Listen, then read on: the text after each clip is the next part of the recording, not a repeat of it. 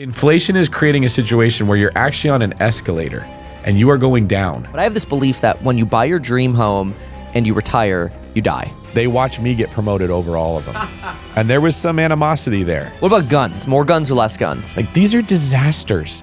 You don't want to end up in these kind of partnerships with real estate. All of a sudden, you would absolutely, almost without a doubt, see a softening of real estate prices in those cities. The market doesn't care that you waited 4 more years to buy real estate. I would not be surprised if he just charmed the whole country and stepped in and became the next president. All I was doing all day long was playing World of Warcraft. I was not a very personable guy. I was a cop.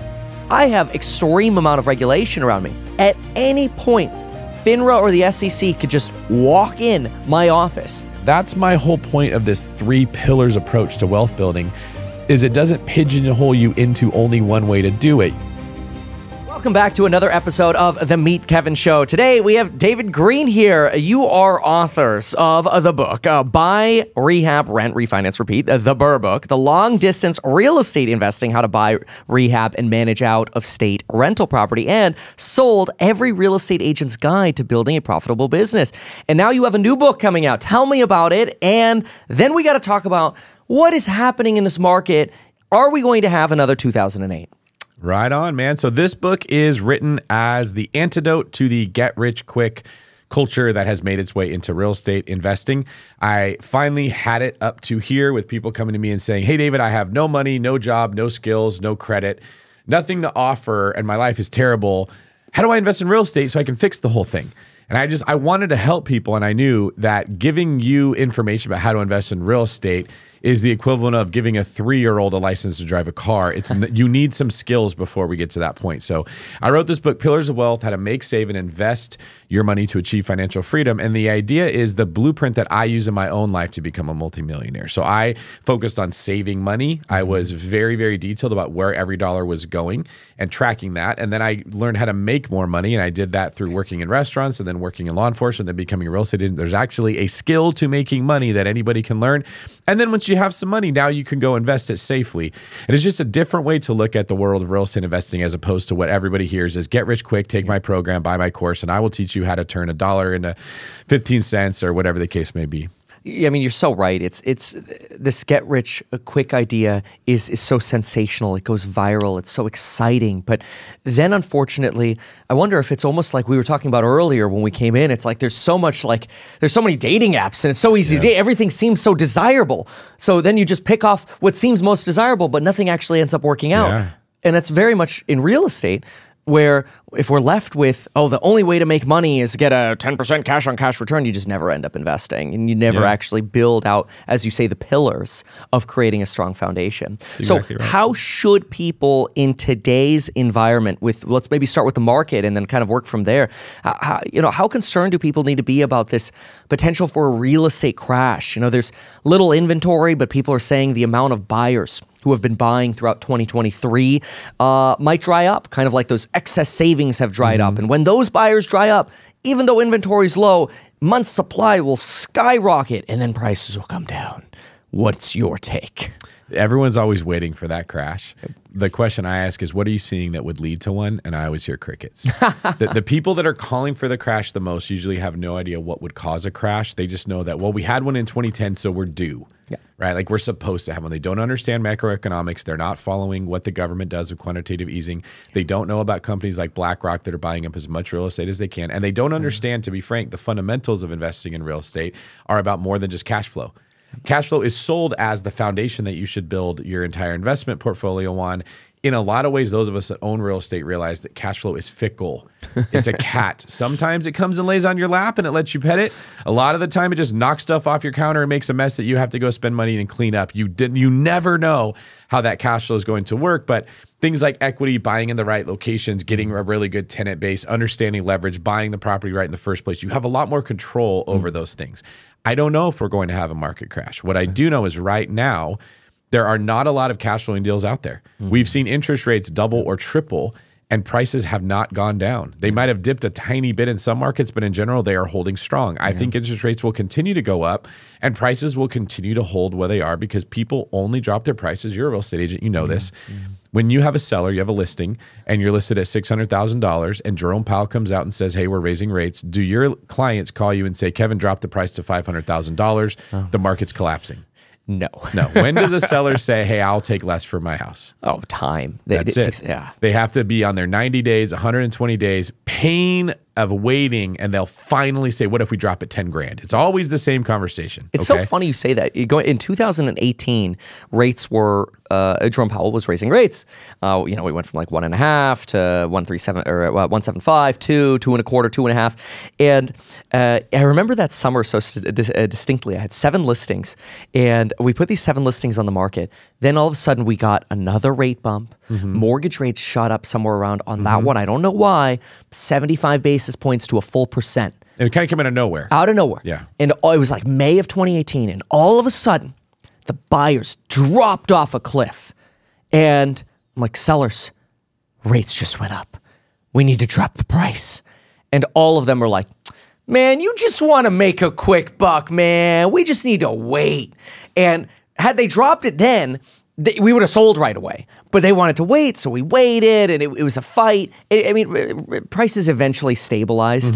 Jerome Powell eventually stopped raising rates. Surprisingly, in America, things they tend to work out in the long term anyway. Right. But I remember that panic of the moment, like, this actually affects buyers, and sellers like, Not my problem. Don't care. You got to sit on the market for 3 to 4 months before they're willing to start dropping the price. Yet every buyer out there thinks that when the news comes out and it says rates are going up or whatever the next economic cycle shows, they expect prices will immediately collapse. No. And it's not realistic. It works off of supply and demand. How many houses are for sale and how much demand are there for them? And it's the comps that make real estate so sticky.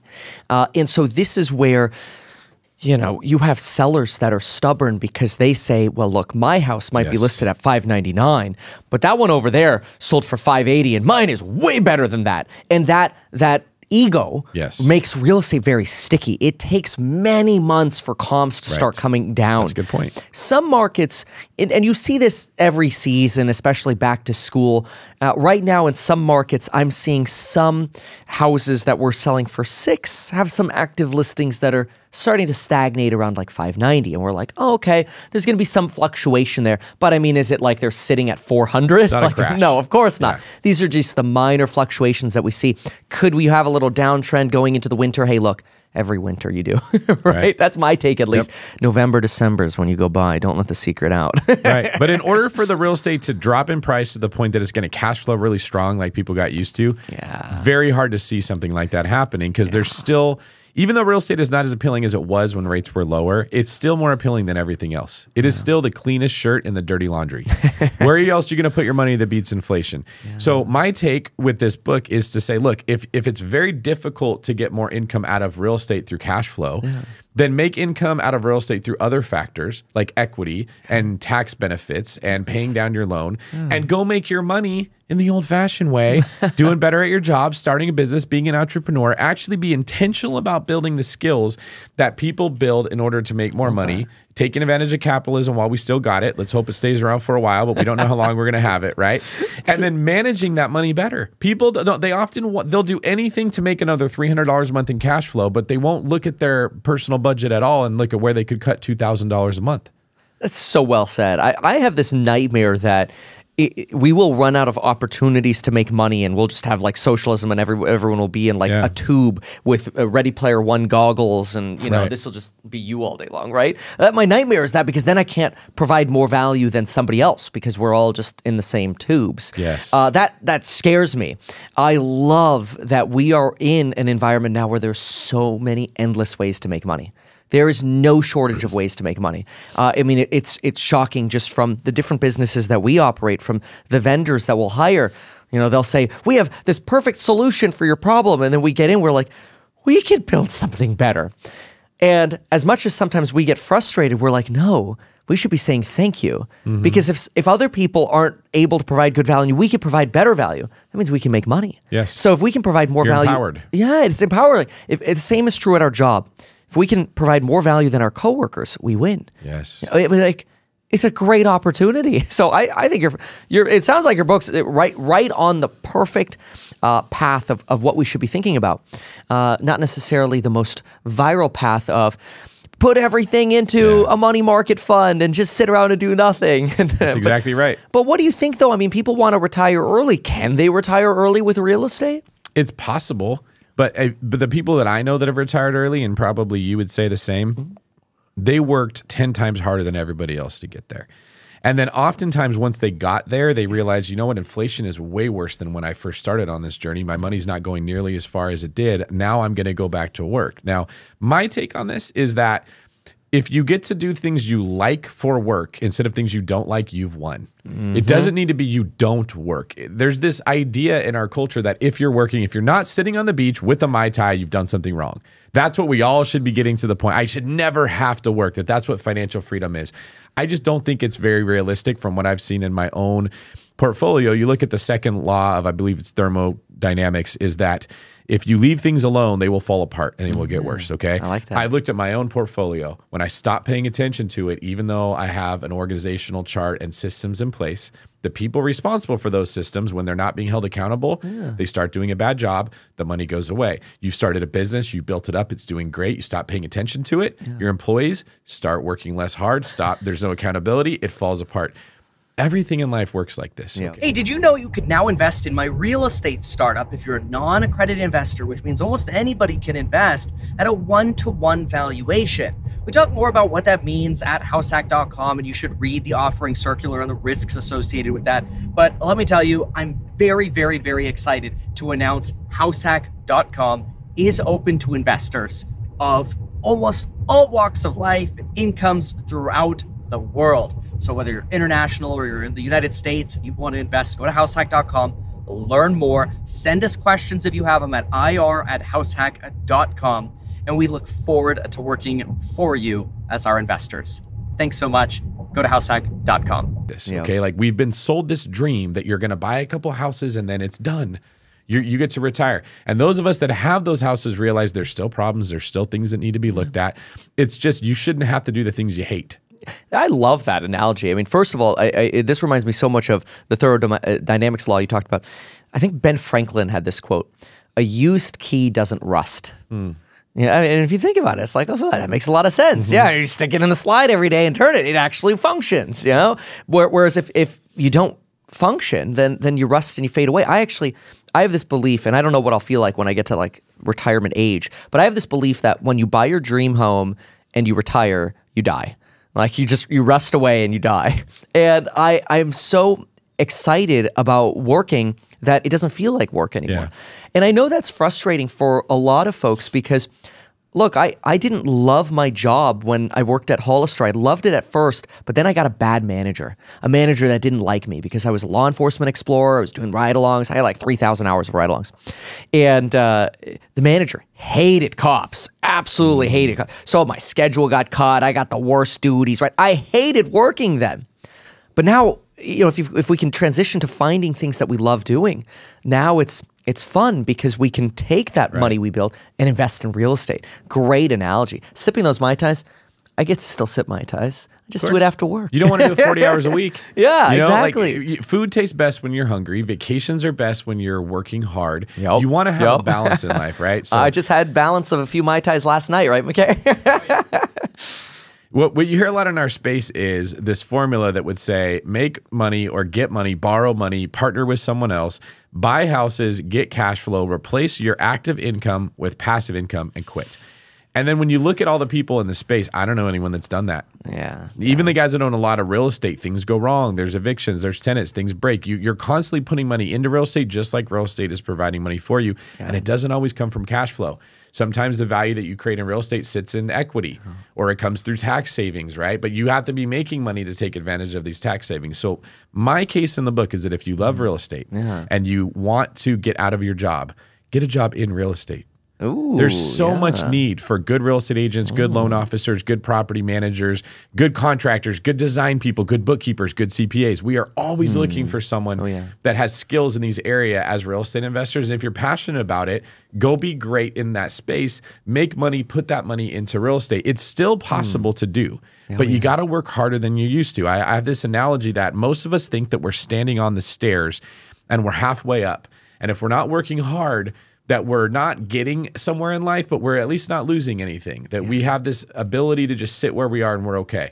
With how much money the Fed has printed, inflation is creating a situation where you're actually on an escalator and you are going down. Oh, interesting. Not building wealth, not trying to get ahead. Your money is losing value. Everything is probably, in my world at least, food, gas, energy, vehicles, it's probably twice as expensive as it was 3, 4, 5 years ago. I love this escalator analogy. If you sit still, it's moving down. You're losing and you don't realize it because everyone else is on the same thing and you're comparing yourself to everyone else and you're all moving down. If you want to get ahead, you're going to have to run up a down escalator, which is going to be harder, but it's still worth doing right now. And you can do it. Yes. And you don't want to get clawed at the bottom of the escalator. I have this like childhood nightmare that I just cannot shake out of my head.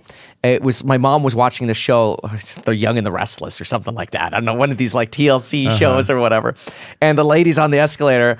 She drops her lipstick and it goes down. And I don't know why it's so like dramatic in my childhood, but I just see it getting crushed by the claws at the end. Don't get crushed by the claws at the end. You stay on too long, that's what's going to happen to everybody, right? And you made the good point. We don't know how long we're going to have capitalism. And when you move into a socialistic economy, your ability to create wealth is greatly hindered because, like you said, you're not rewarded for providing more value. Everybody's in the same place. Yeah, and scary. So if you wait till you get all the way to the bottom and socialism kicks in, you may see a lot of the people that were upset that David Greene is saying, I got to work hard. Well, I wanted to hear about passive income. We may look back at these days and say, oh, I wish I was in a point where if I worked hard, I could get ahead. And that's where all the haters are too, at the bottom of the escalator. Like that's where like all the critical people are like, you can't do it, it can't be done. They're all at the bottom. So they're like, I gotta keep running, man. I don't want to be in that mess. Yep. Yeah. That's what I take. And there's joy in the running, right? A lot of the time, in order to make more money, you have to become a better version of yourself. Okay. You want to sell more houses, you got to be more friendly, more knowledgeable, more organized. They're all things that require you to step up your game. It's personal development that you use to succeed in capitalism. And a lot of people get excited about real estate investing, which I love. I want them to. It's a great carrot. Yep. But it also exposes all the areas where you're not doing great. Yeah, if you look at where your money's being spent and you can't control your spending, you've got some issues with discipline. Maybe you're relying on retail therapy to feel better about yourself, right? Maybe you don't really want to have difficult talks with your spouse. And so instead of having those talks, you just go out to dinner and spend $500 and you just use that as a Band-Aid, right? Yeah. When you start looking at how you're actually spending your money, it reveals elements of ourselves that maybe we've been avoiding, but it feels so good when you actually rip off that Band-Aid and get in there and fix that problem. I think one of the things that you mentioned about, I think you said it in the discussion of property management and record keeping, bookkeeping. This is actually, I think there's a big opportunity there for folks to learn really good bookkeeping because not only is that going to lead you to be accountable in your own finances, as you're saying, safe, but it's also going to give you a skill that I would venture to say 99% of people are horrible at. Yeah. Like if you can run a perfectly reconciled QuickBooks or whatever program you want to use for your personal life and your businesses, you almost can't lose. But now take that skill and like you said, become a property manager. Like here's a way. You want to build a really big business and you want to get successful starting with real estate so you can buy your own real estate. Start a property management company. Understand everything you can about bookkeeping so you run the best books possible. You become the best property manager possible in your area. And trust me, there's a lot of opportunity to be a great property manager everywhere around the country. Everyone hates property managers. You treat property management like your clients are your clients, but your tenants are your customers. Now, you build that 5-star reputation, there's no way you won't become wealthy being a great property manager because here's the other way as well. As a property manager, you become a licensed real estate agent. What happens when those landlords are like, I don't know, man, I think the market's going to crash, I want to sell. They're going to call their property manager. Now you've got built-in clients to sell properties from. The number one way to get buyers as a realtor is list real estate. Yeah. So you get in on the ground floor in these painful times as a property manager, where all the realtors are leaving the business. You're a great bookkeeper. You can build that 5-star reputation. You're not going to have a shortage of properties to sell. Then you're not going to have a shortage of buyers. Convert your tenants to buyers as well. That is a multi-million-dollar business idea in any city you're in right now, but it's very hard work, but it's doable. And you don't even see those angles if you're just thinking buy real estate, get cash flow over time. No, nobody. Well, look, the first thing people say when they want to buy real estate is, oh, I'll do the property management myself. Most people don't know the first thing about property management. It is a job. I say people should start by hiring a property manager and then learn and breathe and then transition to doing it yourself maybe in the future. People get it backwards. They're like, oh, in the future when I have all this cash flow, I'll hire a property manager and I'll have my Mai Tais. It should be the opposite. Like build your own business first, learn what other people do, and then improve on it.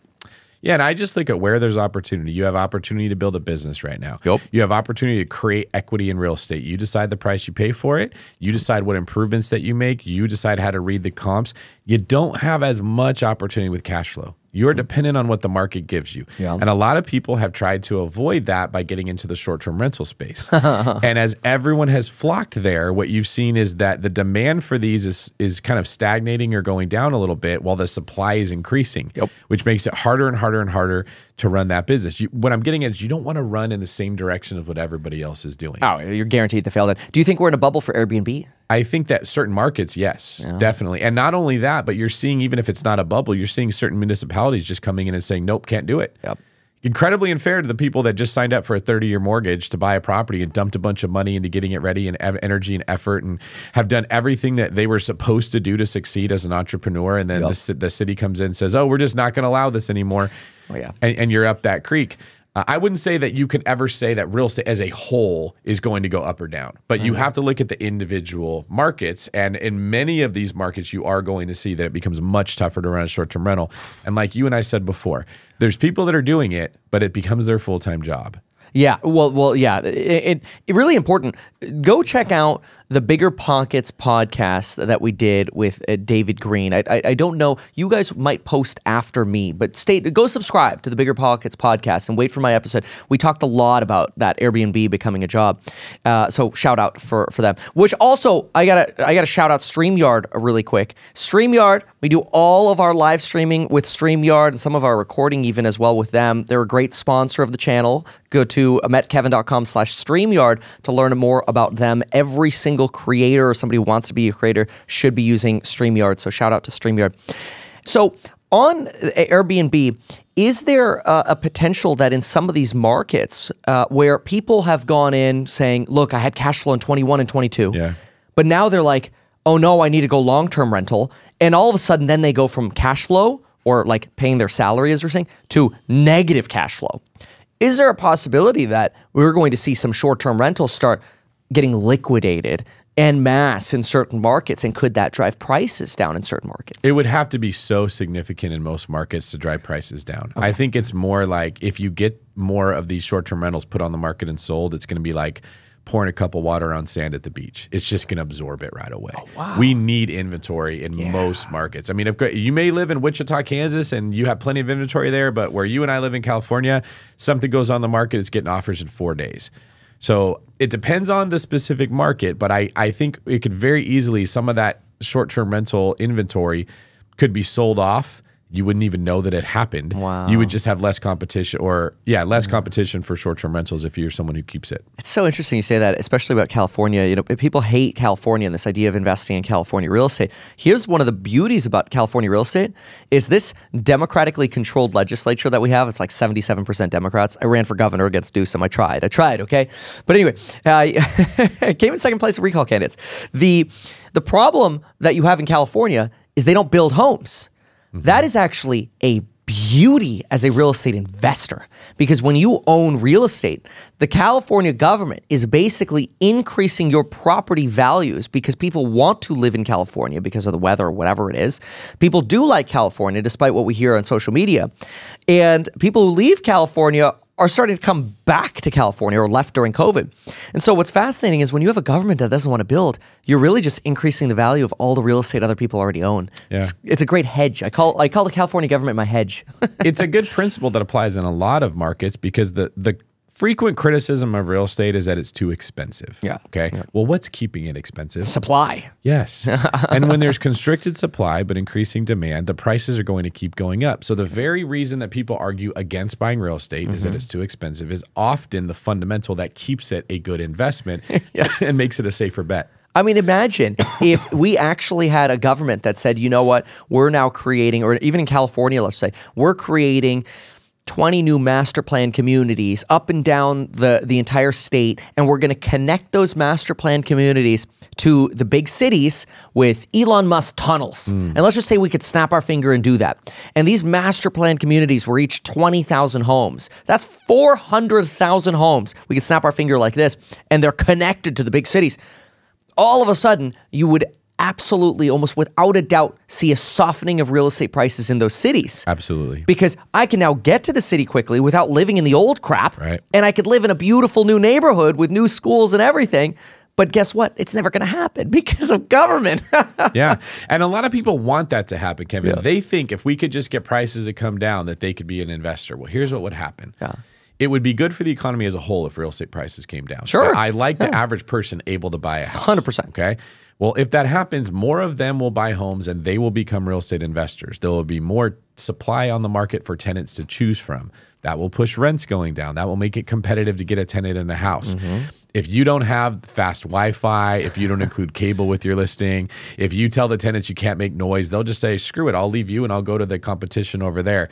It would actually create a scenario where real estate investing was less profitable because prices and asset values are not going up, right, and rents are not going up. Correct. And if we got what we wanted, it would make it less profitable to be in the business. Sure. And that is a common error that I hear people making when they're wishing it was easier. I wish it was easier because then I would do it. If it was easier, it would be worse for you. Yeah, there'd be less opportunity. 100%. And that's why when I wrote Pillars, or one of the reasons that I wrote it, was to get people thinking the way we are talking. You want to run towards hard. You want to look for barriers to entry in whatever you're doing because there's less people doing it. Yeah. I give an example in the book of a mechanic who works on Honda Accords. Everybody knows how to work on Honda Accords. It's not a valuable skill set to have in the marketplace that you can work on an Accord, right? But what if you go do the more difficult path and you go tell your boss, hey, I want to learn how to work on those European cars that make no sense. Yep. You made your life harder. All your coworkers mock you.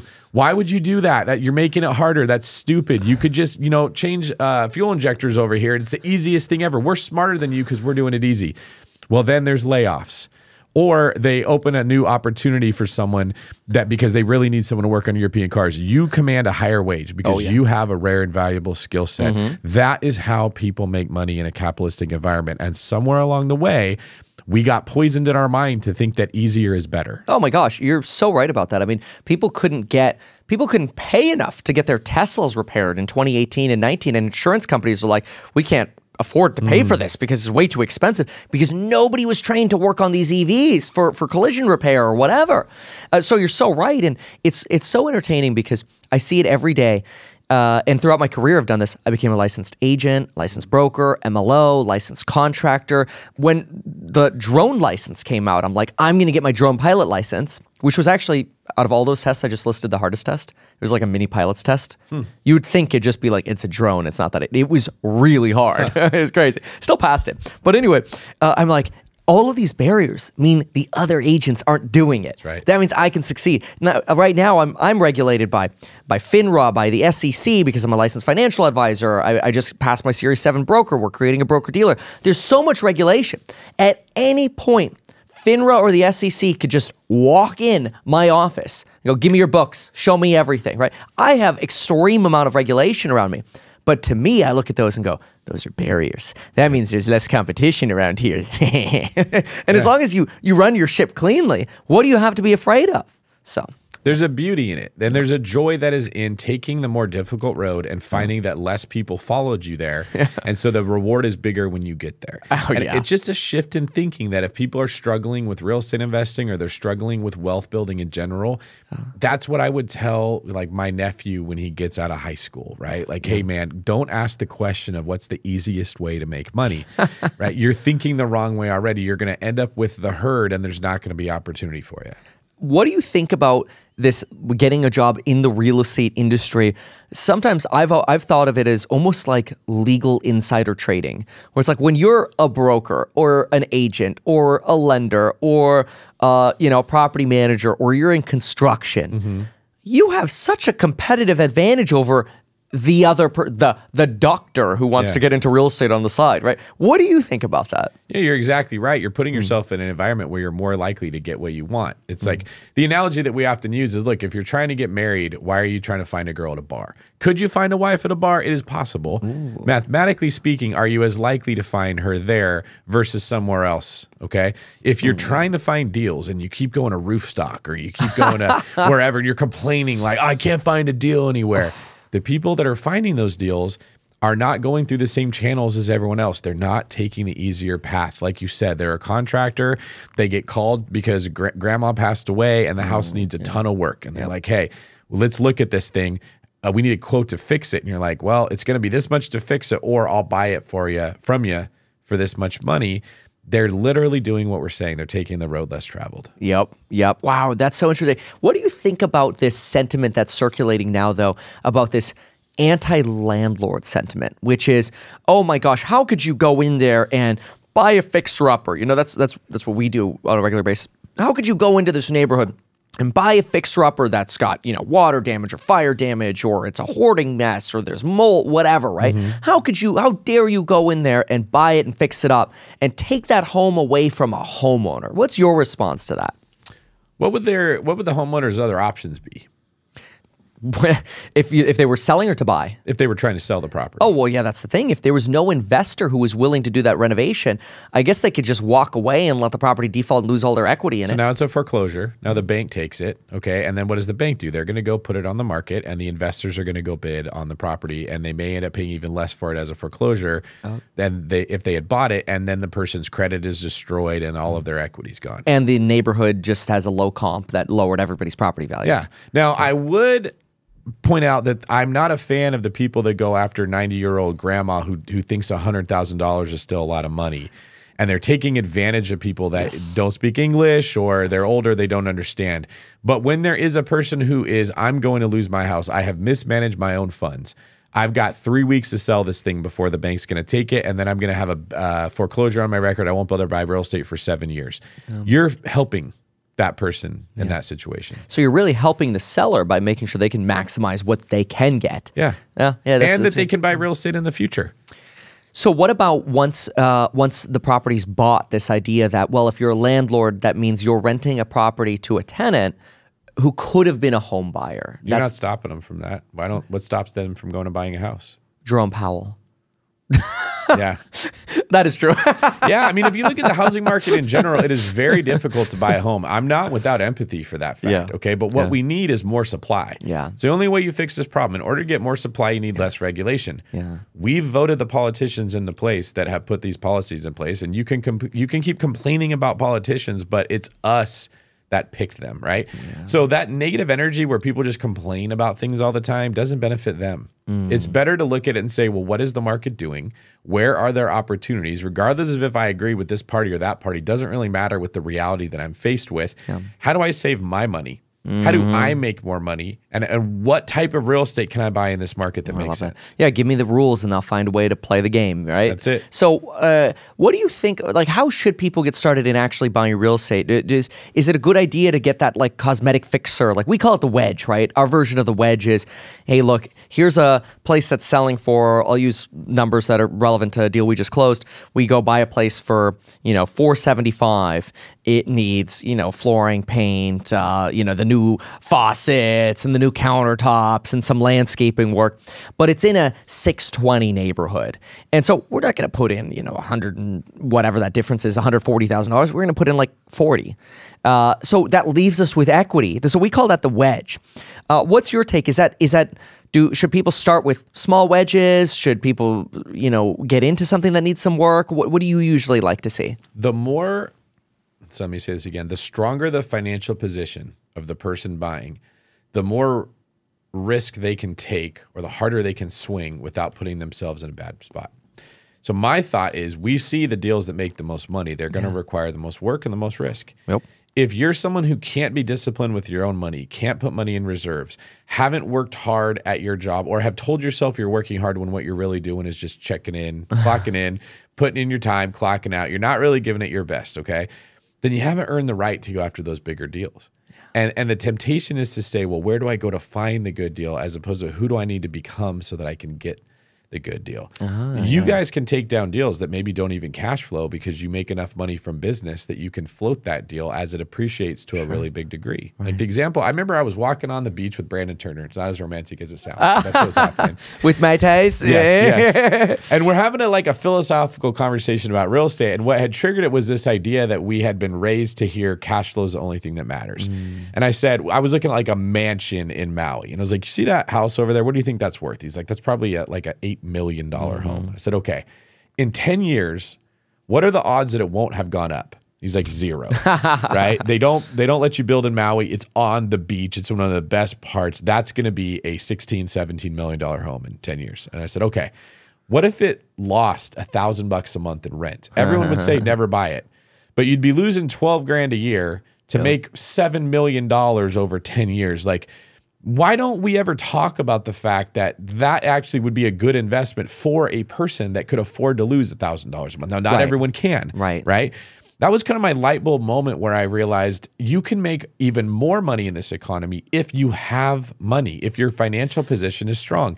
And when we don't have a lot of savings and the first thing we do is buy a BMW, or we're taking vacations that we can't really afford, right? We're not fighting to get the promotion and competing with our coworkers.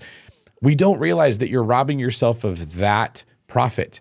It's not just the cost of the car, it's the opportunity cost of what that capital could have done if you were in a stronger position. It changed a lot for me. I realized I want to run businesses. Is it more work? Yeah, but does it put me in a position that I can take bigger risks with real estate? Yes. And like you mentioned, when the economy goes bad, which it has for us, it's been interest rates going up has hurt me badly. Our real estate team is selling 1/3 of the houses they used to. Wow. The mortgage company is struggling. Like, it's much harder to make money in real estate. The properties that I have, I've run into some problems with. It's been a very tough time, but because I had so much money saved up, I can weather that storm. I just want more people to understand that that is how you build the confidence and you get into a stronger financial position, not looking for an NFT or a crypto pump that's going to make you easy money that didn't require anything of you. Yeah. And it's interesting too, because you started, I can't remember your first job, but I know you were in law enforcement for a while. So can you walk me through that transition? Like, how did you go and make more money and then apply it? When did you start applying that to real estate? Yeah, that story's in the book, and I hear it's a good story. To me, it's just my life, right? When I was in college, I worked in restaurants. My goal was to save $500 a week. Now, to do that, I couldn't spend a lot of my money that I made, and I had to work more days. So if I wasn't going to make $500 or save $500 that week, I had to pick up another shift. I learned that if I stayed late and picked up the closing tables, I could go from 5 or 6 tables in the night to 9 to 10. Oh, nice. 40% increase in income to stay 1 extra hour. Oh, nice. So I started asking to close every night, and if the other server said no, I'd pay him $20 so I could close. I'd pay $20 to make $70 or $80. Oh, that's brilliant. You paid off your coworkers. They thought I was dumb for doing it because they got paid to leave, and I'm like, I just made a 400% return on my money if I collect all the tips. Yes, that's exactly right. So I'm working at the best restaurant I could get into. I'm taking more tables. Then I realized that that's a line right there. You just said you're working at the best restaurant you could get into. It was a steakhouse. I wasn't at Applebee's. Good for you. I was the youngest how'd you get person there? Because you need experience to get in there. Yeah, I went in there and I said, I want a job. They said, you don't wait tables. I said, let me be a busboy. Let me be a host. I'll work for free. They let me work for like 3 days, saw that I was good, said, okay, we'll give you this many shifts a week. And then when I had those jobs, when my job was done, I immediately went to the server and said, what do you need? I was helping make their salads. I was helping serve their tables. I was helping the busboys with cleaning. I was even helping the cooks, bringing them sodas when they were thirsty.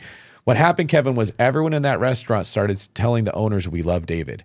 We love this kid. He's the best guy there. So I'm 18 and I have a job with 35 and 40-year-olds that are feeding their families with this server job, and it was challenging. It was stressful. You have to do things quickly. I was always learning more about cuisine. I was learning more about wine. I didn't come from a family where we ate nice food and drank wine, but in that world, that's what it took to be good.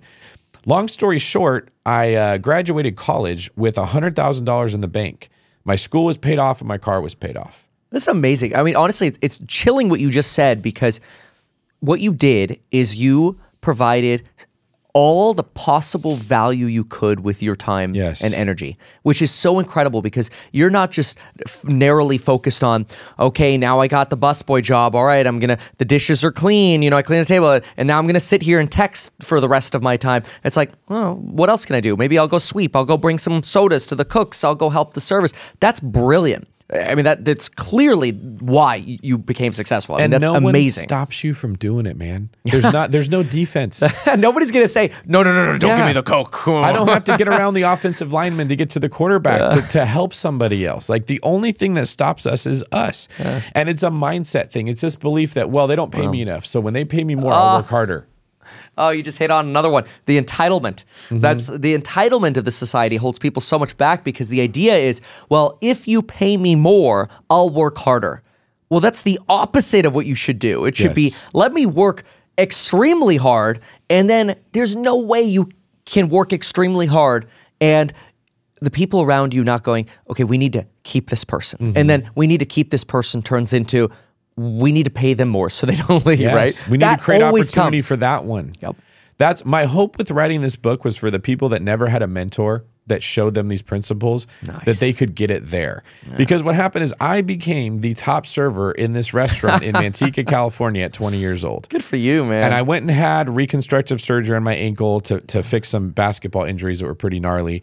And when I came back, instead of going back to that restaurant, I went to a nicer steakhouse in a city called Pleasanton where everybody's rich. And I drove about an hour from my house to get to that nice restaurant, an hour each way, but my tips tripled. Yeah. Well, you went in with no experience. Yes. You went in with no experience, got experience by providing more value, got way more experience than you thought you probably would have even bargained for, and now use that to increase your income. That's it. And then I started at the bottom of the totem pole. And I had to learn even fancier stuff, even more expensive wine. Like the pressure was on. I would go home and Google stuff about cuisine. How do you pair lamb with a certain kind of wine? Because when my boss walks by, I want to hear him. I want him to hear me explaining to the customer things that other people weren't doing. Well, what do you think happens when the celebrity walks in? It goes to me. John Madden, Al Davis, if you know E40, he's a big rapper in the Bay Area. He used to come in, right? The Oakland A's would come in all the time. I was getting the top people that were going to tip the best, that were going to share the best experience because I was the top waiter. And even though you're just waiting tables, this isn't the boiler room where you're making a ton of money. It consistently adds up. That was the money that I ended up making when I graduated college that bought my first real estate. And then I became a cop, and it became starting over there. What do the good cops do? How do I become a better cop? What do I have to learn?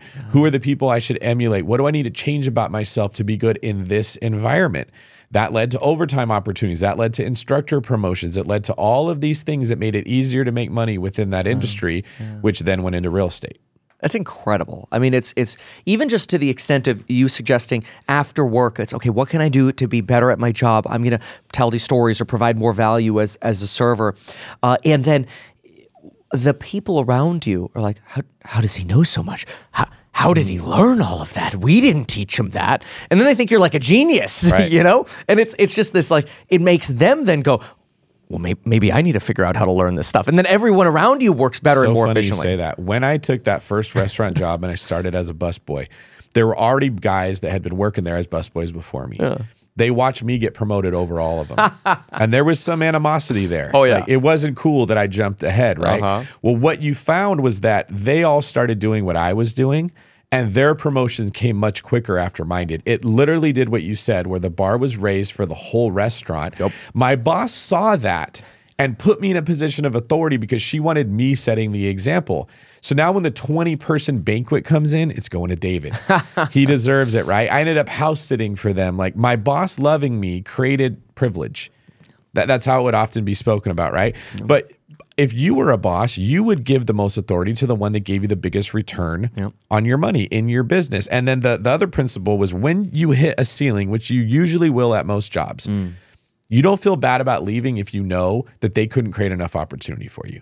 Oh, that's interesting. So when you outgrow the company, basically. And I went to her and I was like, look, I want to make more money. What can I do? Is there another management position? She's like, I'm sorry, David, you're already at what we have. This is the top. And see, that's where the restaurant's like, hey, if you're maybe at a larger chain, it's like, well, there's corporate or it's district management. And so larger companies do have more of that upward mobility. Yep. But you're right. Like at some point, cap out. At many jobs, but then you take all of that experience and that work ethic, and you start over, and you do it make more faster money. and better the next time. That's exactly right. Yeah. There is a rhythm to making money in a capitalistic environment, an actual blueprint that can be followed. Yeah. And when you get a taste of it, it is so empowering.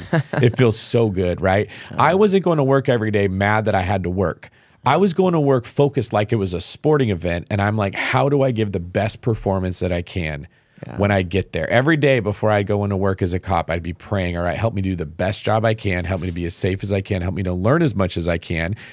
And then I start getting chosen for all the instructor positions. You get a little bit more pay with that. You get a little bit better schedule, right? I have a point if you're an instructor that day and you're not actually working a beat, maybe you get all your work done in 6 or 7 hours, but you're on a 10-hour shift. That's 3 hours to do real estate. Yeah. There's other opportunities that would come from that. So how did you transition then from law enforcement to real estate? I got my real estate agent's license because I was just referring all my buddies to realtors, and then they would come back to me and say, hey, the realtor doesn't know. And I realized most realtors don't know as much as me because I just own some rental properties. Well, and if you're also a cop in the area where you're buying, you know the streets. Yes, exactly. You know the areas. I could articulate to my cop buddies why they should buy a house instead of rent. I could overcome all their objections. Well, it's cheaper to rent. Well, what if you put 3 cops in the bedrooms here? They all need someone to rent. You're going to be living for close to free. Does it still sound cheaper? I didn't think of that, right? Then you sell them the house, and then next year you can go tell them, hey, do you want to buy this one? It's got 5 bedrooms instead of 3. You could do the same thing. So I started selling so many houses that it didn't make sense to stay in law enforcement, and I had developed some injuries over the time. So I just made the jump. And then it's the same thing we said, you're at the bottom. You're selling houses. Like I was not a very personable guy. I was a cop. It jades you a little bit, the business. A ton, man. And like you get things done as a cop by having a rigid personality. You get things done as an agent by having a very flexible personality. So it was like the most stiff person ever going to yoga. And I did not like it. Like people in my life will tell you it was a hard transition for me. But building those skills to be more personable, to be more articulate, to explain things, to overcome objections, led to me being able to form a real estate team and not just be an agent, right? Nice. So as a solo agent, the most houses I ever had in contract at a time was like 12 in escrow. And that's a lot of work. Very hard, right? Yeah. As a team, we hit 53, 54, right? It opens up doors. Now, it comes with new challenges. Running a team is completely different than selling the houses yourself. Like the skills that it takes to be a good agent are not the same as the skills that it takes to run a company. So you're going from customer service to business building. Very much so. And I started at the bottom and I sucked at it, right? But you see this pattern of like, if you show up every day saying, I'm going to work my hardest, I'm going to see the people that do it better than me and I'm going to copy them. I'm going to figure out what the client needs and how we're going to meet the demand of the market. Money finds you, right? Versus the people that we've hired that are like, I don't want to have to show that person a house. It's far away from me. Or I don't want to hold an open house this weekend. I wanted to watch football. Like those are things that crush you because at that open house, you might have met 2 or 3 clients. One of them could have been a neighbor that you took the listing that you then sold their house and got a buyer out of that deal. Like these exponential things that create wealth only come when you're in the game and you're playing it. And I'm passionate about trying to get people into the game, right? 100%. And when you're hearing the point of view of real estate investing that, hey, just buy some properties, they take care of themselves, sit on the beach with a Mai Tai, you're not in the game. Oh, for sure. Well, it's so interesting you said that about the open houses. I had I realized how beautiful open houses were as an agent when I could go back and calculate that I was making $1,000 to $2,000 an hour from open houses because you're really shooting fish in a barrel. The problem is we don't think about it that way because we think we do the open house, then we go home and we're tired and we're exhausted. Oh, I had to put all those signs out. Oh, it was 5 hours out of my Sunday. I could have been watching the game. What a pain in the butt. But the business cards you handed out, the connections you made, the sellers who were going to sell in the next 6 months who came in to survey the market and get to know you and see how you run your business, you didn't even know. They're like, oh, I'm just a neighbor. And you're like, oh, it's just a neighbor. No, that's a future seller, right? All of those connections, that just makes so much money per hour. But again, the problem with our society is we're jaded to think that, well, if I don't get paid more upfront, I'm not going to work as hard. But if you actually work really hard at that open house, knowing it's going to come, it's just going to be delayed gratification. then you do what nobody else is doing. That is in the book. I talk about that exact problem is people don't want to hold the open house because it's not guaranteed money. If you paid them $25 an hour, they would go. But like you said, you made $2,000 an hour. Oh my gosh, yeah. I talk about the 1099 mindset versus the W-2 mindset. And most of us have sort of like been born into the matrix where we were shown W-2 jobs, right? I show up, I'm at a physical location, they pay me money to be here. And while I'm here, if I have to work, that sucks.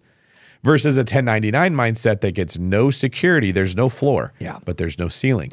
There's nothing that stops you from being able to do more. You have to deal with uncertainty if you want to get the big payoff. And and in the 1099 world, I liken it to a cat that has to hunt its own food, but it gets to pick what it wants. It gets to eat really good. It gets to be like buff and strong and powerful because it's hunting versus a house cat that just wants someone to bring its tuna. When you're the house cat, you don't get to choose what you're given. Yeah, that's interesting. You have to, and then everyone complains and they grumble and you hear all this. It's not fair. I don't make enough. There's no opportunity. The government needs to do something to fix this for me. The house cats never talk like that. They're like, I'm just going to go learn how to hunt and find what I want in life. And they're happier people, even though they have less security. Yeah, I think that's true. People always wonder, like, well, what is the definition of happiness? And I think when we're 18 or whatever, people think, oh, okay, well, I'm going to get paid 6 figures and I clock in at 8, I clock out at 5. When the reality is, it's usually not money. I mean, some degree of money helps because then you don't have financial stress. Once you get above financial stress, that's great.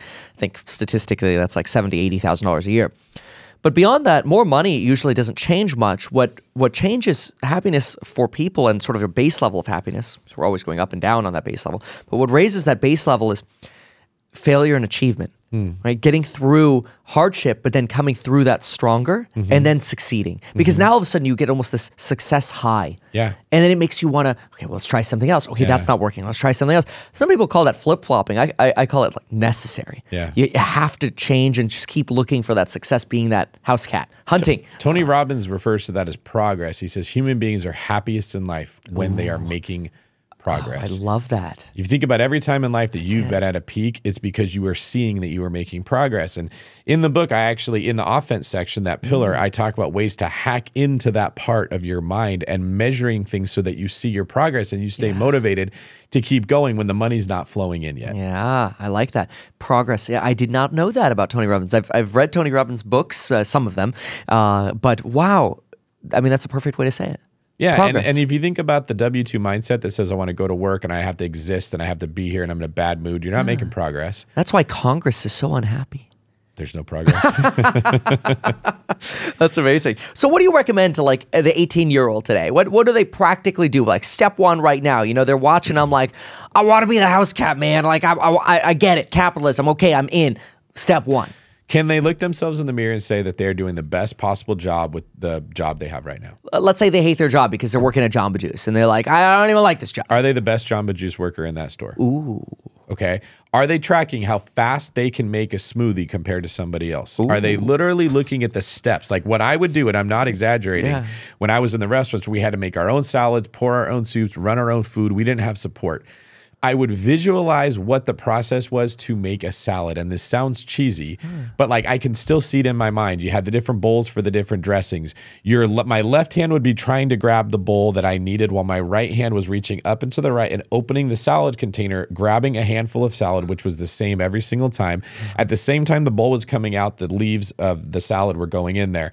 My right hand would go to scoop the dressing as my left hand was grabbing the fork to stir it. The dressing would go in. I would switch from my left hand holding the fork to the bowl. My right hand would grab the fork. I would stir it. I would visualize this process, which people think may sound extra, but when you're stressed out and you're super busy, saving 7 seconds on a salad, if you're making like 30 of them in a night, when there's a point where every second counts, what made me faster than the other servers, and I could keep up with the table rush because I would do that with everything. If they're on cruise control in Jamba Juice and they hate their job, They're going to be on cruise control if they get a better job, and they're going to lose it. Oh, wow. Okay. When you get to be, you're the fastest person at Jamba Juice. Now that, like, what I tell my teams and my businesses, do it faster, better, and with less mistakes. You're unfireable then. Yes. So you're faster. Now, are you doing a better job? Are you giving better service to the people that walk in? Are you cracking jokes with the customers? Are you recognizing that person's waiting? It's a long time. Let me say something nice to them. Let me give them a free something to make it easier. Let me get them to come back in. And are you doing it with less mistakes? You control that, okay? What I've found is there's a measure of faith, but when you are doing that every single day, if your boss is not giving you the opportunity, which they may just not be able to, when you go get the better job somewhere else, you become the best person there too, because you built these habits, right? And it was somewhere along the way in America, we got away from that approach that we had that made us into this amazing country. Is we took pride in our work. You went to work every day and said, I'm going to learn a trade. I'm going to get good at whatever that thing is, whether it's writing a book or stacking bricks or being an architect or keeping somebody else's books or being a CPA. There was I want to be the best at this thing. They knew they were in a competition. The good news is if you're the person that takes that route today, there's no competition. It's amazing. I mean, this is like music to my ears. I mean, what you're saying is you're so right about everything you just said. And I love this idea of how with your visualization, what you did is you went to the micro. You know, I think people think like, oh yeah, I'm going to run a business and it's going to be really efficient. And then they think of it from a top level that, oh, I'm just going to make it efficient. Well, how? How do you make it efficient? You make it efficient because every little micro thing adds up. And then the efficiency of every little micro move makes the sum so much more productive. It's as detailed as like, why is every employee typing every property address out every single time they're writing an email for real estate when everybody should be taught to have shortcuts. Okay, it's escrow 1-2, boom, types out 123 East Main Street, Ventura, California. Like now they had 2 or 3 keystrokes as opposed to 25. Right. Like all of those little micro things add up in a massive way. And I think that's what you just described. I couldn't agree with you more. That's about the pursuit of excellence, which is one of the chapters in the offense book. Wow. So what I'll tell the loan officers that work at the One Brokers, that's my mortgage company, they'll tell me I'm busy. I don't have time to lead generate, okay? And then I'll sit and watch them work. Oh no. And I'm just watching as they move the mouse through the different screens that they're trying to navigate. And I'll watch them do it and I'll say, let's have a race. Let's see which one of us can get through this faster. You've done this for years. I just watched one time how you did it, right? But I'm visualizing where the parts of the screen that they have to click. When it's a process they do over and over and over, right? And I'll beat them every time because I'm focused on how quickly I can click through where I am to get to the part where I even have to type something in, right? Okay? They're just on autopilot. I'm here, I have to work, I'm typing at a speed that's comfortable for me, I'm thinking at a speed that's comfortable. And then I get the excuse of saying that I'm busy. And I'm not trying to sound like a tyrant, okay? They're in a 1099 position where they have unlimited income potential, but they are taking a long time to do basic tasks that keep them away from the dollar productive activities that are gonna make them money. We control that, Kevin. No one is there stopping them from typing. There's no one moving the computer around like when you're playing a sport and you have a defender. It's our own selves, our own brain is what stops us from making money. So relatable just to this idea of when I got into the real estate industry, I'd have a listing and somebody say, oh, we're going to send you an offer. I go, great. When can I present it? You know, I can meet my seller in 45 minutes. They're like, oh, well, I got to drive to the office. And then I got to write, then I need to make a coffee and then I got to write the offer. And and I got to get signatures. It takes them like all day to write an offer. They call that work. Yeah, it's like, well, no wonder you're busy. It takes you all day to write an offer. Fast forward to the system that I got down is I had a laptop stand in my car. I had templates for drafting the offer, templates for signing the offer. Did you have a cover sheet made with the client's name already in it? All of it. It's not that hard. And 99% of these offers, the details are the same. You're just changing the parcel number, the address, the client names. Right. The vast majority of it is the same. You're using the same forms. There's no excuse not to have the same, essentially, cover sheet and format and escrow opening email, template in your DocuSign, whatever. There's no excuse for any of that. So we should get this down to, it should be 10 minutes. This offer should be 100%, done. 100%. And you shouldn't consider writing an offer work. Okay? That's just the thing I have to do. It doesn't count as work. Work was how many conversations I had, how many houses that I found for a client that they might like. Those were things that counted as work. Nice. I had a thought a minute ago. I'm trying to remember. It's all right. What it was. It's those efficiencies, though. I mean, you're right. It's probably related to just that because I think that I really like this thinking down to the micro. How can you make all of the little steps that you're doing in your life slightly more efficient? And it's your responsibility to do it, and nothing. Everyone listening to this can improve their performance. It's a different way of thinking, though, because it takes the attention off your boss. Yeah. Right? My real estate agents will complain the buyers aren't motivated. Like, I want an easier client to sell a house to, not I want to be a better agent. Like, well, what can you do to increase their motivation? How can you find them better deals that they would be happy with? That's a completely different question than it's their responsibility, right? I liken it to the person who's having a hard time dating, okay? Ooh. They can't find a spouse. They can't find a girlfriend. They're just struggling. Most of those people think, my one is out there. If I just wait, I'm going to bump into the one that likes me for me. It's going to be okay that I'm 35 years old and I live with my mom and I eat Cheetos all day on the couch and I don't have any confidence and I'm not funny and I'm not in shape and I'm not any of the things that the opposite sex wants, okay? I need to find the person that's just right for me. And some people you could say, listen, you're the problem. There's a thing that women like. And if you become more of that, you're going to have your pick of which one you want. And if you don't become more of that, you're always going to have this problem. You control this, right? Some people get angry at that. They don't like being told that they are actually empowered to fix this situation, okay? They want to believe this dream that there's a perfect person out there for them like they saw in the Disney movies and they don't have to change anything. I think a lot of people go through life doing jobs like that. My boss wants me to be there at 9 o'clock. I don't like it. I'm going to find a different job. My boss micromanages me, meaning that they want me to get things done in a timely fashion. I don't like it. Let me find another job. This job's hard. This job's complicated. This job doesn't fulfill me. You see what people do in dating happens in the workplace too. But the people that are good with their dating have figured out, I got to become what the market wants. And the same thing is true in capitalism, right? So I'm just passionate about the people that don't like where they are in life. That's great. You're listening to content like this. You should be. It's not enough to know it. Are you doing the best that you can with where you are? Because what I found is when I did, I hit a point that I recognized it doesn't make sense to work here. I need to step up. And if my boss couldn't provide the opportunity, I had no guilt about finding a better job. And I made more money and I built more skills and I improved myself and then I hit a ceiling. And success for me came just like a series of stairs. It was just stepping up consistently over. And even right now where I am, if I want to get to the next level, there are things that need to change with me. I need to be better at holding employees accountable. I need to be better at paying attention to detail. I need my energy levels to be higher so that I can come in focused every single day. And if I don't do that, I don't deserve more money. I think I like this idea of the stairs up. I think we generally think we need the rocket ship, you know, the lottery ticket. Yes. But that's not how you build all of those micro efficiencies or what you were saying about dating and capitalism. It's almost like dressing a real estate property in the uniform. It's really hard to sell a property when there's dirty clothes all over the place and the paint isn't even, you know, tidy and it's dark. So you change the light bulbs and you touch up paint and clean a little. It's not that hard. Do you say, no, the perfect buyer isn't going to mind the dirty underwear on the floor. It'll be perfect for them. Yeah, no. No, we changed the property, right? It's a great example. I mean, I don't have experience really dating other than once because I met my wife through this. And what's incredible is I always wanted a girlfriend, but all I was doing all day long was playing World of Warcraft. That's a great example. Yeah, right? so like girls love that? No, you went to back then, MySpace page. Right.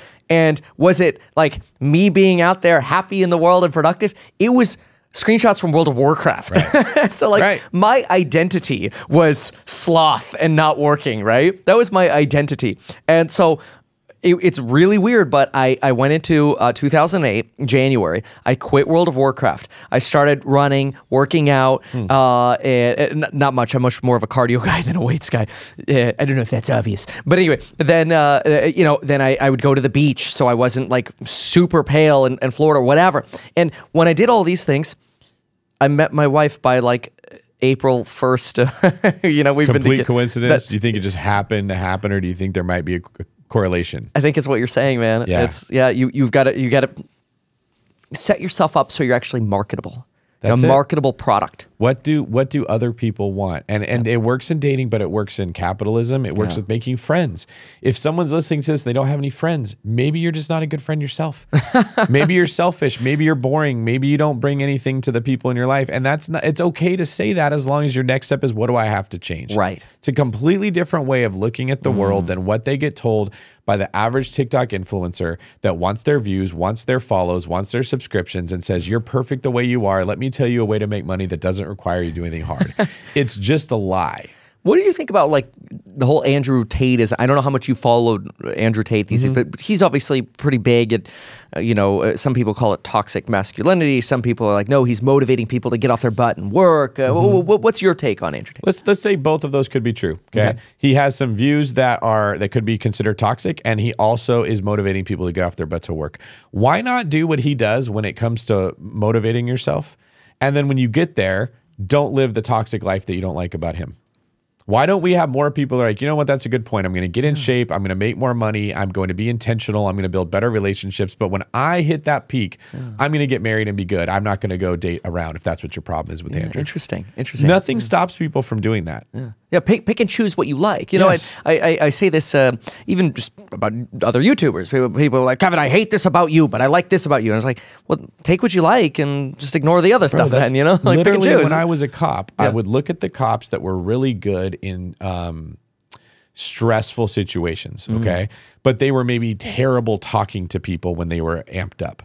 I copied how they acted when they were stressed out, and I ignored what they did when they were rude to people. Then there were other cops that had a great mouthpiece. They could talk them. They could sell snow to an Eskimo. And I was just fascinated, like, how did you do that? And I would want to be like them. But I didn't want anything to do with their physical fitness. Like, we all recognize greatness in certain people, okay? There's a musician you love that makes great music, but you would never want your hair to be like theirs or something. That is what smart people do, is they look at who's good and they emulate that. The parts they want. Yes. And so the criticism of other people actually hurts ourselves because our energy moves away from how could this person benefit me, and it moves into I'm going to criticize them so that I don't have to change, and it only hurts us. You just end up playing more World of Warcraft and not having a girlfriend. Hey man, WoW was fun, okay? So, okay, some different topic things. Who's going to win the election? Oh boy, man. I'm kind of like a pessimistic person in general. I always plan for the worst case scenario. Really? It's probably my law enforcement background. I just assume the worst, right? Still jaded. In a sense, yeah. I am nervous as a Californian that Gavin Newsom can just pull the wool over everyone's eyes. Like, we live in this state and we've seen the objective measurables, but he's so charismatic and people tend to make decisions off that. Yeah. That, like, I would not be surprised if he just charmed the whole country and stepped in and became the next president. You know, it's so funny you say that. I was live streaming the Republican debate, and then afterwards Fox interviewed Gavin Newsom, and there were comments popping up. They're like, I had no idea this guy was so likable. Even though some of the stuff he was saying was like, dude, you're lying about that or whatever. Like, okay, that's true, but that's what I always like to fact check. But it's like the way he says it is great. That's how you become a good politician. Yeah, it's not from doing things well. It's from making people like you, right? But here's my take on it, because some people listening to this will support Gavin, some won't. Some will get angry, some won't. It really doesn't matter. It matters who becomes our political leaders, but it doesn't destroy my ability to be happy, okay? If we have a certain political party, like let's say we have the one right now that stays in place for another 4 years, there are ways to succeed financially and otherwise in that economy. Yes. Getting mad and just screaming about who the person is doesn't benefit me, right? I want a better life. If this person becomes president, this is the road that I will take to get there. If this person does, I'll tweak it this way. But ultimately, keeping my attention on what my goals are stops me from getting angry about things that I can't control. Oh, I love that. That's great. Focus on what you can control than what you can't. There are some people who, I see they write these comments, they're like, I would never buy real estate until Biden's gone. Are they just shooting themselves in the foot? It doesn't make sense why they, like, I don't know if it's like if it's an idea in their head that philosophically they've proven a point or something, but like the market doesn't care that you waited 4 more years to buy real estate. You just are 4 years behind on paying down that mortgage and 4 years of rent increases that you missed out on. Nailed it. What about guns? More guns or less guns? I'm kind of a fan when it comes to that of the state rights. I go in general to everything that we argue about, abortions, guns, I don't know, whatever other hot button topics that's going to piss everybody off. Yeah. Let the state choose. And if you like it, go to the state that has it. And if you don't, go to the state that doesn't. What if you love California, but you hate their gun policies? I think a mature person would just be like, I mean, you could vote for it, but you're going to get outvoted. I think in general, the majority rules, even if I'm in the minority. You have to, if you believe the majority rules, it can't only be when you're winning, right? So I'm a proponent of guns. My law enforcement career, I don't think I ever saw anyone ever commit a gun crime with a licensed weapon. Yeah. 100% of the weapon crimes that we saw were people that were not supposed to have them, right? But I can also recognize that if like everyone else around me doesn't want them, my ego can take a backside and I can say, okay, like if that's that important to me, I'll move to a state that has them. And I think that trying to keep the whole country in the same value system is what's causing the nasty fighting between everybody. If it was just like, hey, you got that corner, you got that corner, go to your own corners, we would see way less anger between the two political parties. How'd you become so logical? That's a good question. Somewhere along the process of waiting tables and working in law enforcement and running a real estate team. Great job. I mean, it's really incredible because it's usually, I mean, there's so much emotion, especially today. And I think to some extent, social media enhances that, specifically short form social media. You know, what's your take on that? Like the Instagram shorts, the TikTok shorts, the Twitter, you know, the viral kind of headlines. My take on that is that nothing in life is free. Okay. People think that if I get my education off Instagram or TikTok or YouTube, it's free. It's not free. Okay. And that's not bad, but no one does things for no reason. That is a human nature, right? That's why capitalism works, because you're incentivized to do the things that people want to get what you want. It's why this is the best political or economical system you could have. When you're watching short form content, the person is making it for a reason. They are trying to get views because they can get more subscribers, because they can be monetized in some other way, or they're putting you in a funnel. That doesn't mean it's bad. It is reality. So when you're watching a 8-second clip because you've decided that you're only going to watch 8-second clips because you're not going to discipline yourself to look at more content, you've also put yourself at the mercy of somebody who does not have your best interest at mind. They probably don't. They have their best interest at mind. And they have to give you some clickbait. They have to give you some sensationalized thing. This is why Andrew Tate blew up so much, is he was able to say something controversial in a short period of time. It pissed everyone off, but it got everyone talking about him. Wow. Okay? Understand how that world works. And if you choose to get your information from free sources, there's still a price you're paying.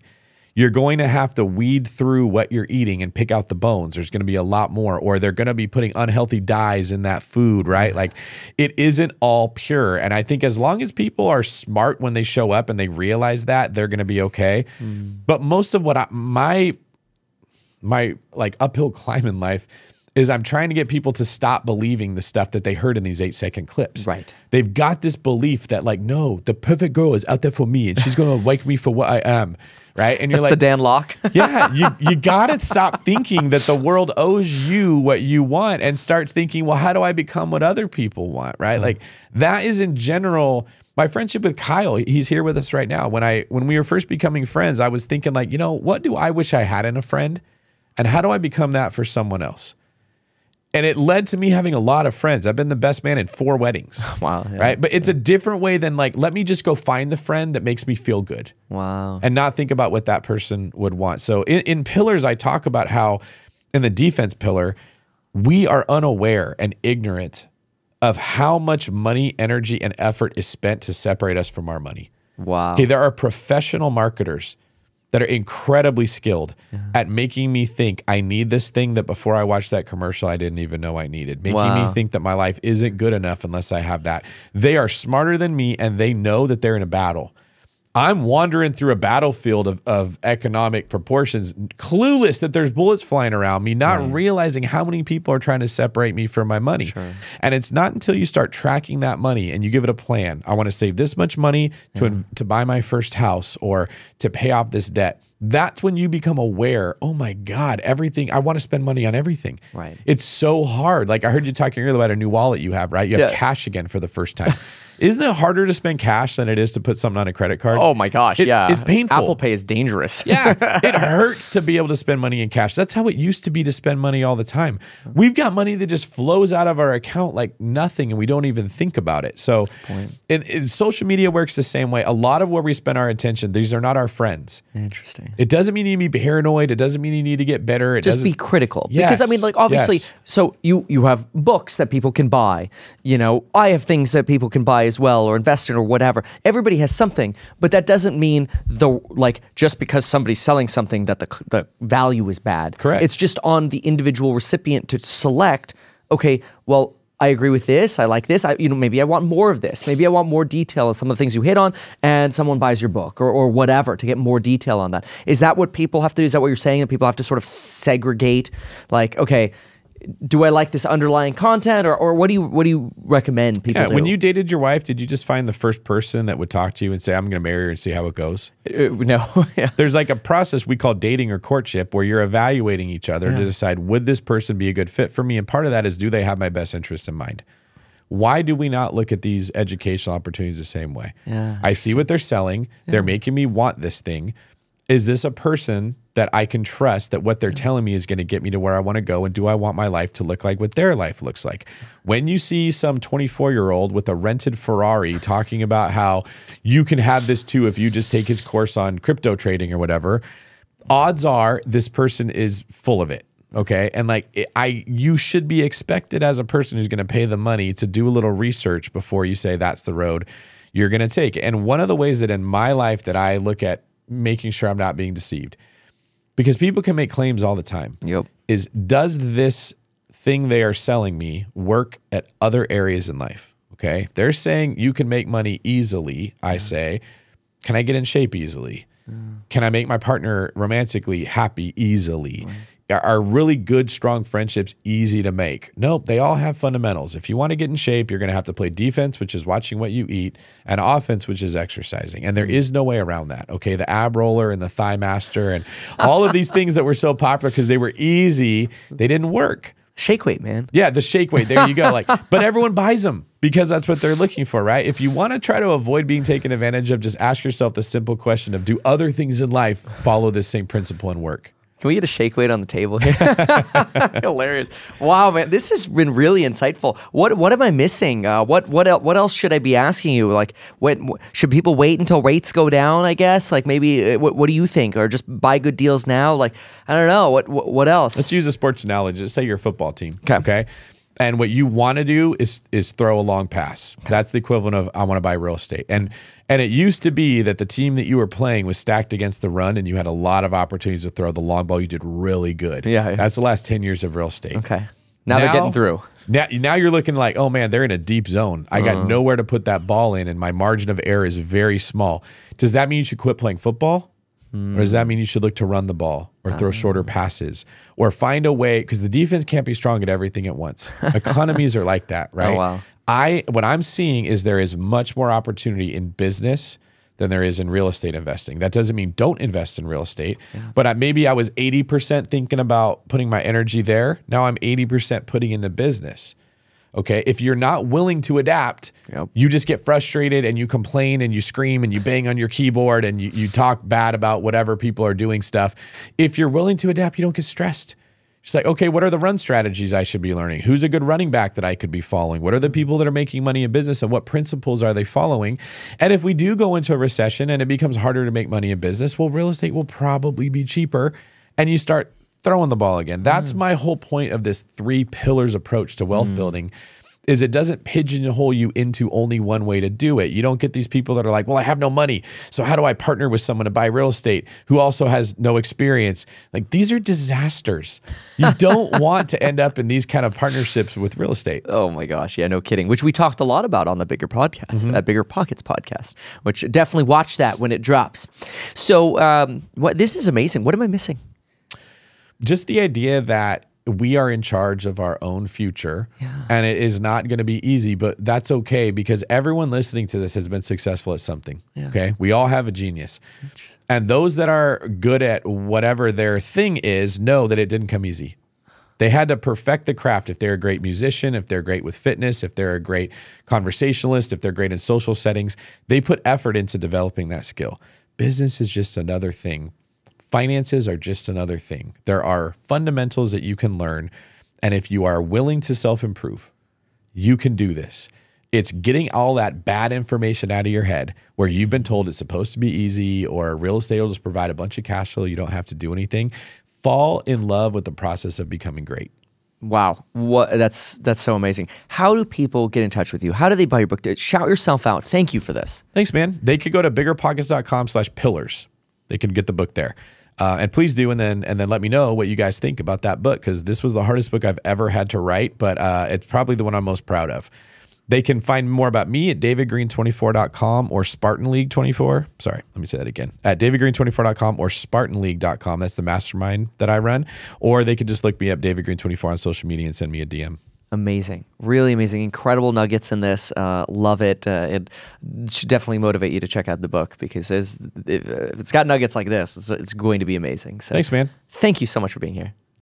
Congratulations, man. You have done so much. People love you. People look up to you. Which I say yes, Meet Kevin. Where does this mean we are in the economic cycle? Should we be thinking about buying real estate? Should we be thinking about buying stocks? I have a background in real estate as a real estate agent, real estate broker, real estate investor, a stock market investor, and fund manager. Why not advertise these things that you told us here? We'll try a little advertising and see how it goes. Always great to have you on. Kevin Paffrath there, financial analyst and YouTuber Meet Kevin.